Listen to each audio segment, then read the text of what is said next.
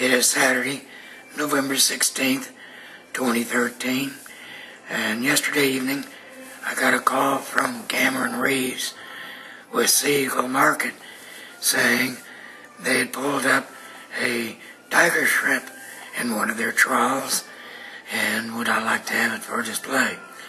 Of course I said yes, and here it is.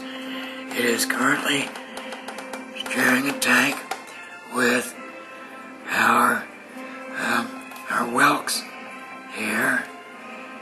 These are the channeled whelks that I also got from Sea Eagle a few months ago. These animals weren't to hurt each other. This guy is approximately 7 inches long, and I'm going to move in tight.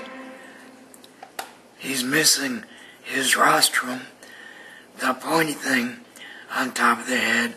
Cameron said it was most likely broken off in the net.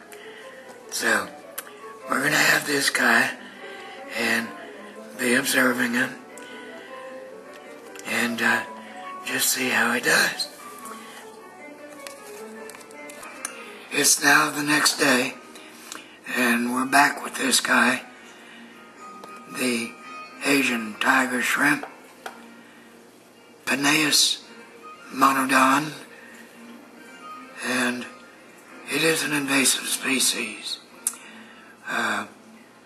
Its home waters are the Indo-Pacific, and it arrived in our waters most likely through aquaculture. It's one of the most widely farmed shrimp that there are.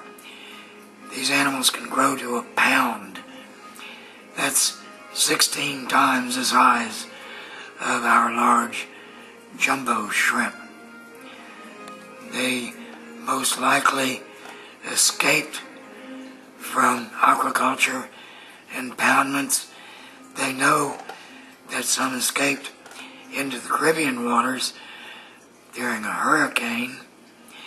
Whether or not those are the same ones now inhabiting our Gulf and Atlantic coast is unknown.